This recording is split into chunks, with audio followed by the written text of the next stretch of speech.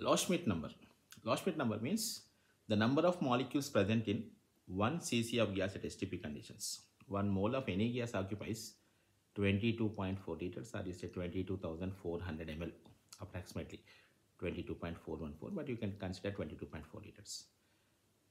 Now 1 cc, whatever the number of molecules are present in 1 cc of the gas is known as Loschmidt number.